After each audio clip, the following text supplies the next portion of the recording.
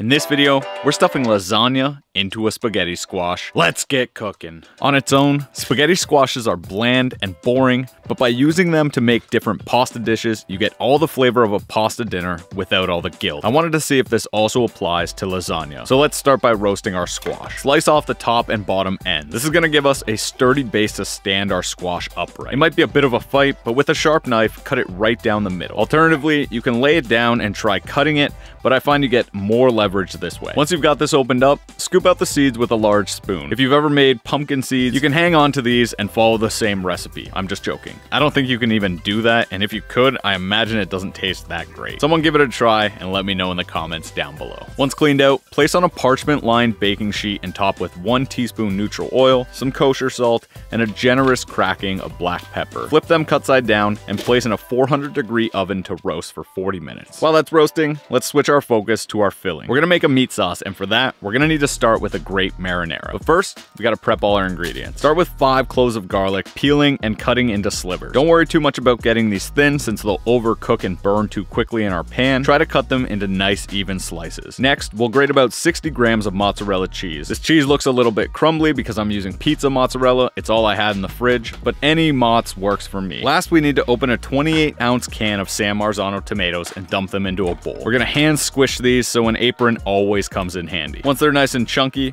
our prep is done and it's time to cook. Place a high-walled frying pan over medium-high heat and heat 1 teaspoon of oil. We're using a frying pan because it helps cook out the water from the tomatoes faster and breaks down the sauce much more quickly than a stock pot would. Once hot, add in our extra lean ground beef, season with some kosher salt and fresh ground pepper, and spread it out across our pan. This is gonna help get some browning on our meat, and browning is flavor. After 4-ish minutes, flip the meat and begin breaking up, cooking through until it's no longer pink. This beef either had more water or more fat content than I'm used to working with. It didn't brown up as nicely as I'd like. No big deal, just keep cooking it until it's cooked all the way through. Once that's done, we're gonna remove it from the pan and set it aside. With the same pan, we're gonna make our marinara. Heat another teaspoon of oil and add in our garlic. Let this cook, moving constantly until shimmering. No browning. We don't want this to get any color, just to release its delicious oils. About 20 to 30 seconds of constantly moving it should do the trick. Add in our crushed tomatoes, a 1/4 cup of water that I swished around in the can to get some extra tomato flavor,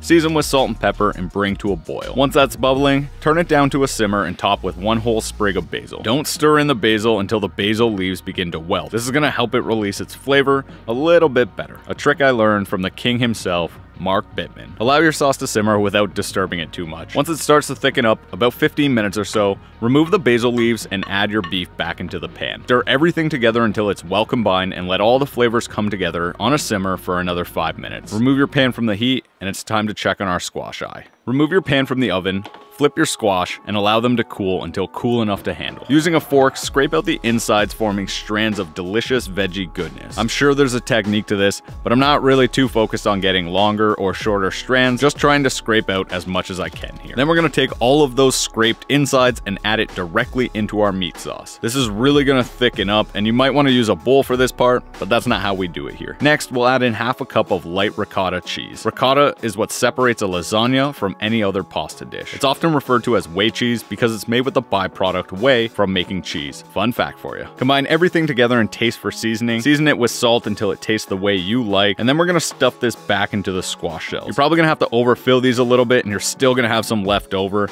Not a big deal. Honestly, this step is optional but highly recommended. You can always just eat the filling. Top each half with 2 tablespoons of ricotta, 30 grams each of our shredded mozzarella, and place back into a 400-degree oven for 10 minutes or until the cheese is melted and golden brown. Remove these from the oven, allow them to cool for a few minutes, and then top them with some freshly sliced basil. This made an amazing dinner, and at 800 calories per 1/2, how can you go wrong? I ate a whole one and was absolutely stuffed. You couldn't eat that big of a piece of lasagna even if you wanted to. That's it for this video, guys. Thanks so much for watching. If you enjoyed the video, let me know in the comments down below. And if you have any recipe suggestions, also put them down there. If you want to see more videos like this and you're not already subscribed to the channel, go ahead and smash that subscribe button. And until next time, get cooking.